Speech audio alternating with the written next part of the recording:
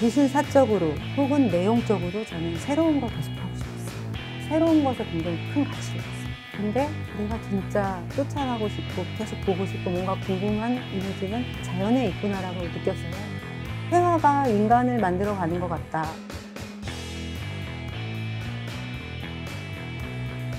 회화를 중심으로 작업하고 있는 이이정은입니다.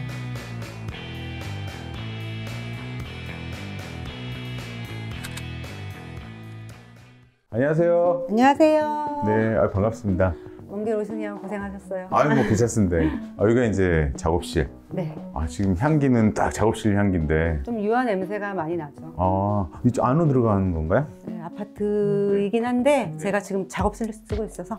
이렇게 이제 거실에서 좀 작업을 하시고. 네. 아니, 딱 들어오는데 약간 저는 처음에 가정방문 이런 느낌인데 작업실이라고 딱 해가지고 여기 오신 지는 얼마나 되신 거면? 작년 8월에 오피스텔에서 작업을 하다가 이쪽으로 옮겼어요. 그래서 1년 조금 넘은 것 같아요. 이쪽에 작업하기는 괜찮은 건가요? 오피스텔은 통짜로 돼 있어서 천장이 높아서 좋았는데 공간이 구분이 안 됐다 보니까 제가 뭐 이쪽에서는 작업을 하고 다른 데서는 작품을 말리고 싶은데 통이다 보니까 그런 게 분리가 안 돼서 이렇게 딱딱 분리시켜놔야 저는 오히려 되나? 아파트가 구분이 됐으니까 더 좋더라고요. 아예 처음부터 구분돼 있으니까. 네. 그러니까 사실 보통 작가들은 사실 통으로 그쵸, 이렇게 그쵸. 천장 놓고 그쵸. 이런 게 작업실로 맞아요. 쓰는데 그럼 방을 어떤 식으로 좀 구분해가지고 쓰시는지. 일단 제 뒤로는 이제 제가 자는 방이고 이제 여기 같은 경우는 그림을 또 말리는 가구가 뭐 따로 있고 조그만 소품들을 말리고. 그리고 저는 주로 자연광을 많이 하다 보니까 양쪽으로 창이 들어있는 작업실을 좋아해요. 제 작업을 할 때. 그래서 네네. 실제로 작업을 하는 공간은 이쪽에서 다 모든 것이 이루어지고요. 네네네. 이제 첫 번째 방은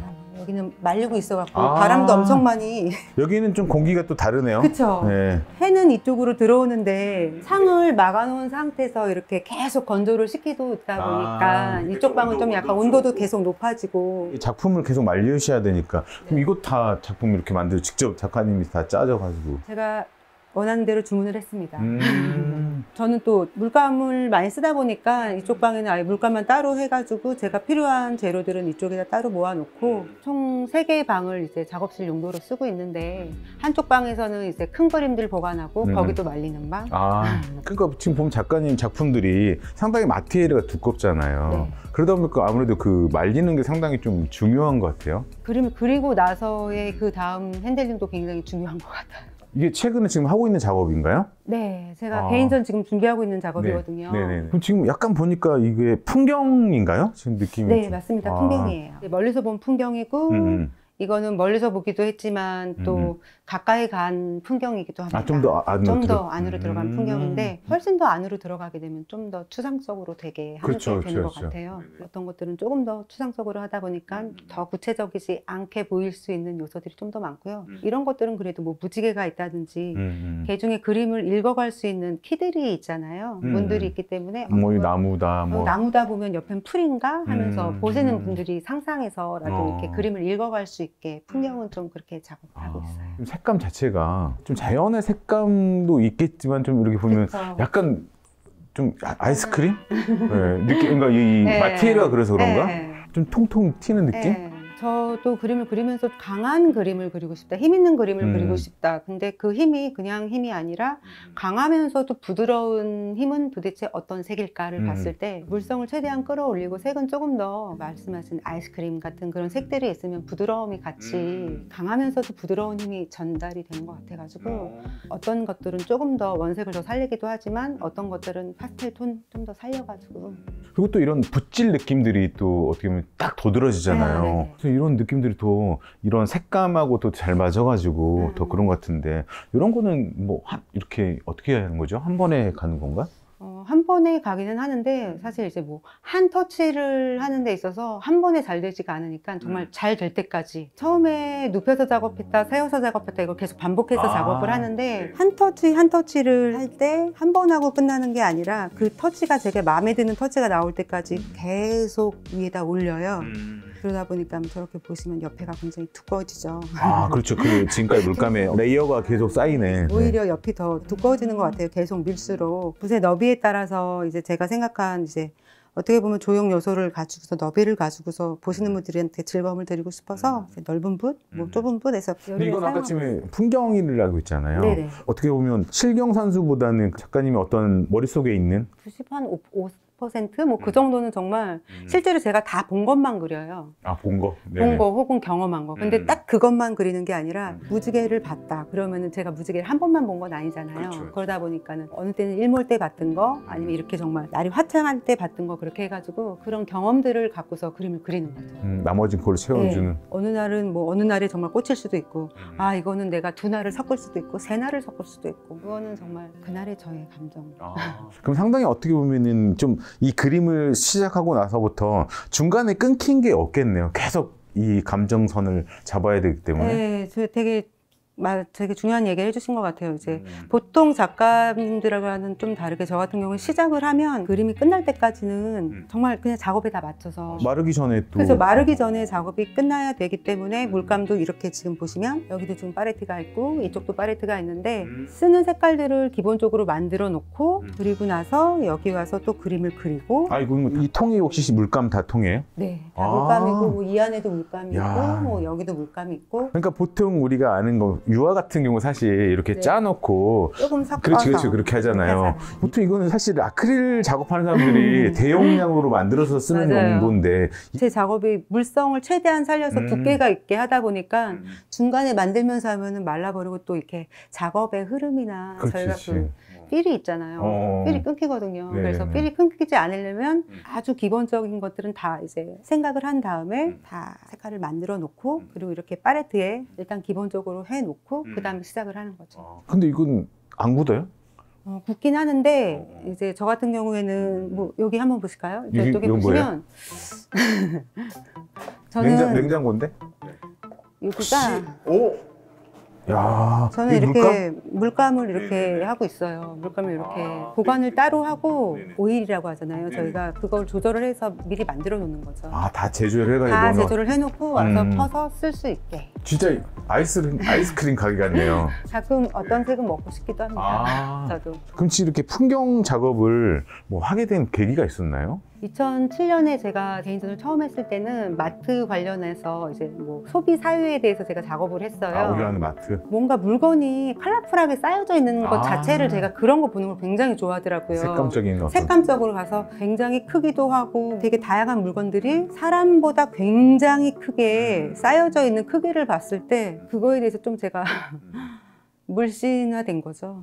어떻게 보면 상품을 보면서 처음에는 그 마트 자체의 풍경을 그리기 시작했는데 결국에는 제가 똑같은 상품이 이렇게 높이 쌓여져 있다는 모뉴먼트처럼 보이는 그거에 대해서 유난히 저는 좋아하더라고요. 그래서 그거를 이제 부각시키면서 건물을 이제 제가 만들기 시작했어요. 뭐 지구라트도 만들고 뭐 마천루도 만들고 그러다 보니까 하늘을 또 필요로 해서 하늘을 찾아다니게 되었고 그럴 쯤 마트 작업을 한참이었는데 대학원 때 철암 그리기라는 게 이제 서영성 교수님께서 하는 어떤 그리기 모임이 있었어요. 강원도의 철암이나 태백이란 석탄을 중심으로 한 산업화됐던 도시가 폐광이 되고 산업이 기울면서 그 도시가 어떻게 변해가는지를 사진도 찍으시고 그림도 그리시고 하는 모임이 만들어진 거예요. 약간 기록적인. 그쵸.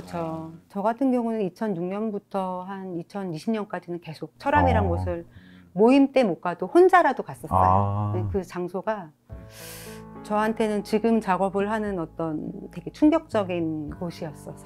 그 이유가 있나요? 그렇게 거기에 빠져든. 그 당시에는 마트에 빠져 있다 보니까 자연보다는 마트만 다니다가 강원도에 갔는데 예쁜 휴양지에 가게 된 게 아니라 정말 산골로 들어가서 그림을 그리게 되다 보니까 저는 거기가 진짜 무슨 사파리에 온 것처럼 너무 자연인 거예요. 너무 무서운 거예요. 거기다 제가 그때는 자연을 대상으로 하는 게 아니다 보니까 자연을 봤는데 뭘 그려야지라는 거는 대상으로 보이지가 않고 전혀 그리던 거 다른 거니까 이게 자연인감? 했던 어떤 그 자연에 대한 충격 때문에 당장 그 작업을 하진 않았지만 계속 그게 저한테 각인이 되고 큰 인상을 주다 보니까 마트 작업을 계속 하면서도 내가 왜 이거에 이렇게 반응을 한 거지? 해서 궁금해서 계속 하게 돼요. 처음엔 어색했던 부분들이 점점 점점 저한테 다가온 거죠. 그러면서 정말 마트 작업하면서 어떻게 보면 되게 자연스럽게 믹싱된 게 제가 기념비적으로 이렇게 상품을 쌓아서 건물로 만들다 보니까 정말 중요한 거는 상품이기 전에 뒤에 배경이더라고요. 아무리 상품이 멋져도 뒤에 배경의 하늘이나 그 배경이 멋지지 않으면 상품이 이렇게 멋져 보이지 않는다는 것이 약간 뒤통수를 맞으면서 상품에서 자연으로 가게 되는 어떤 계기가 되는 거죠. 그럼 그때 그 작업들은 지금의 이런 작업들은 마티에르가 있었었나요? 초반에 그림을 그릴 때는 이렇게 마테리얼가 있지는 않았고요. 중간에 사실 이런 작업을 하기 전에 자연을 먼저 그렸을 때는 굉장히 평평하게 옛날에 제가 그리던 방식으로 그렸어요. 마트 그렸을 때처럼? 마트 그렸을 때 그 방식처럼. 근데 제가 자연을 그리고자 하는 거는 단순한 재현이 아니라 자연이 저한테 줬던 그 생경함과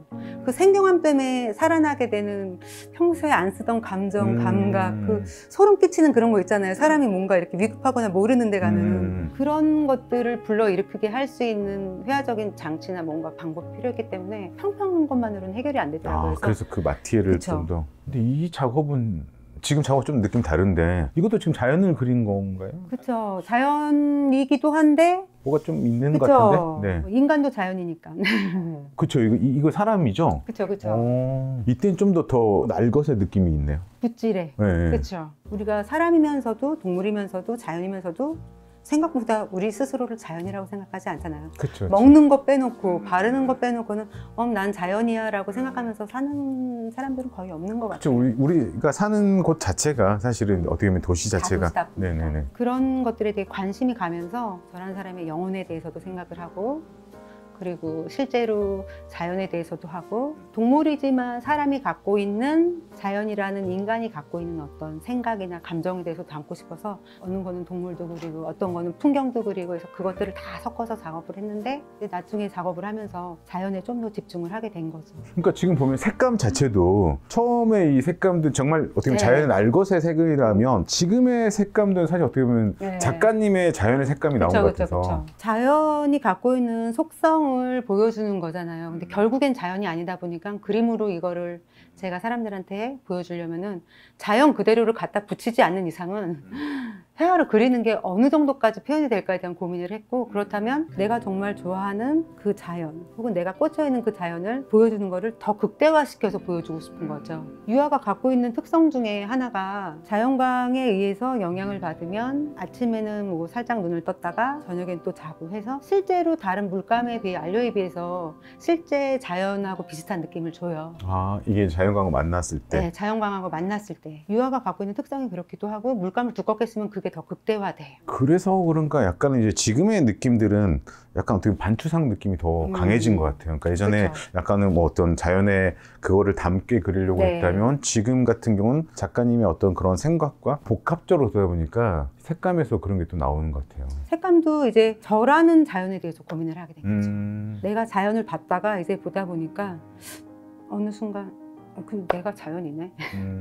나라는 자연을 통해서 어떻게 보면 제 눈이 하나의 필터가 될 수 있잖아요. 네네네. 나라는 자연, 내 필터를 통해서 나는 자연을 어떻게 반응하고 내가 좋아하는 색감은 무엇이고 나는 이것을 어떻게 움직이면서 내 모션으로 표현할 수 있고 그런 것들에 대해서 오히려 나중에 더 관심이 많아지면서 좀 더 자유로워지면서 풀을 봤어 하면서 이제 그 대상에 얽매이지 않죠. 얽매이지 않고 내가 자연이다. 그래서 그런 경지까지. 내가 자연인 걸 하는 이제 생각이 드는 거죠. 그러면서 이러면서 어떻게 보면 이제 자연을 재조합하는 그런 단계까지. 그렇죠. 저만의 어떤 색감이라든지 제가 갖고 있는 신체 있잖아요. 팔다리의 길이 혹은 제가 갖고 있는 모션, 제 근육의 힘에 따라서 나오는 그런 것들을 자연을 담는 데 표현을 해야 되겠다 해서 이제 방식이 이렇게 바뀌었고요. 저는 이 뒤에 배경을 굉장히 신경을 쓰는 편이에요. 왜냐하면은 이 자연이라는 게 그냥 떠다니는 자연만 있는 게 아니라 실제로 이제 식물이나 숲 같은 걸 많이 그리다 보니까는 그 공간이 갖고 있는 시간성이라는 게 있잖아요. 거기서 꽃이 피기까지는 막 1년이 걸리거나 어때는 20년을 사야 되는데 그걸 어떻게 표현할 것이냐. 저 같은 경우에는 이제 백에 그런 시간들, 뭐 날씨들, 그리고 제가 그때 또 간 날에 어떤 특별한 경험들이나 뭐 어떤 그런 감정들이 있잖아요. 그런 것들을 제가 이제 뒤에 백 작업으로 많이 하는 감정들이 약간 색감으로 이렇게. 그렇죠. 정말 하나하나 쌓는 방식. 또 이제 그 쌓으면서 제가 이제 생각하는 것들을 어떤 데는 좀 나이프로 이렇게 긋기도 하고 물감을 던지기도 하고. 왜냐면 자연이 갖고 있는 에너지는 정말 작은 에너지, 큰 에너지, 중간 에너지. 어떤 거는 힘찬 에너지가 있는데 이거를 그냥 일단 막 이렇게 에너지를 쓴다고만 해서는 전달이 될 것 같지가 않아서 저 나름대로 에너지를 전달하는 방식을 이제 여러 표현 기법을 한 거죠. 그리고 이거 보면 약간 반추상 느낌이 나는데도 불구하고 형태들이 좀 보이잖아요. 네. 꽃 같은 것도 보이고 네, 지금 이렇게 이 제스처도 아까 작가 그림 보면 이제 뭐 약간 무지개 그런 형상 같기도 하고 다른 작업들에도 제가 자연이 갖고 있는 생기나 에너지를 다 담는 작업인데 무지개 작업은 저한테 조금 더 특별해요. 왜냐면 제가 이전에 마트나 소비 뭐 자본주의 이런 것에 이제 관심이 있어서 계속 작업을 하다 보니까 무엇을 하든지 저는 소비한다라는 개념에 대해서 되게 많이 생각을 하게 돼요.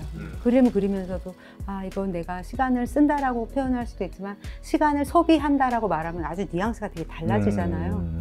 그런 것처럼 뭐든지 일단 소비한다라고 일단 한 번씩은 꼭꼭 생각을 해보는데 무지개 같은 경우는 그 성격이 고정되지가 않잖아요. 생겼다가 없어지고 원래 거기 꼭 있어야 되는 것도 아니잖아요. 이게 물체화된 거랑 저렇게 자연현상이라는 것 자체가 자연 중에서도 자연현상이라는 건 너무 신기한 거예요. 그 성격 차이가. 그러면서 저 무지개는 우리가 소비한다라는 개념보다는 함께 즐길 수 있고 누구나 다 가질 수 있다는 거예요. 저것들을 내가 재상으로 담았을 때는 누구한테나 줄 수 있는 자연의 에너지겠다. 그 에너지로부터 그분들이 살아있는 기운을 좀 더 느끼셨으면 좋겠다. 안 쓰셨던 감각을 더 쓰셨으면 좋겠다. 그래서 내가 더 살아있음을 느꼈으면 좋겠다는데 제가 결국은 전달하고 싶은 건 자연이 주는 어떤 되게 좋은 에너지이기 때문에 꽃에도 정말 저런 무지개에도 나무에도 태양에도 그런 에너지들은 다. 그러니까 작가님 아까 설명했던 것처럼 무지개는 어디에도 있고 어디에도 없는 것처럼 그렇죠. 작가님 그림에도 사실 표면적으로 보이는 무지개도 있지만 네. 안에 들어가 있는 무지개는 다 들어있는 것 같은 느낌이 들어요. 감사합니다. 네, 좀 더 우리 작가님에 대한 어떤 그런 그 내용적인 부분들을 좀 앉아서 얘기하면 어떨까? 네. 네. 그때 당시 이제 저희 교육 받다 보면 아무래도 서양 미술사 자체가 계속 과거를 이렇게 부정하면서 대부분 오잖아요. 대부분 미술 사조를 그러니까 보면 어쨌든 거기서 살아남아야 되는 네, 거잖아요. 남들이 해보지 않은 거에 깃발을 꽂는 것이 굉장히 큰 의미를 뒀어요. 근데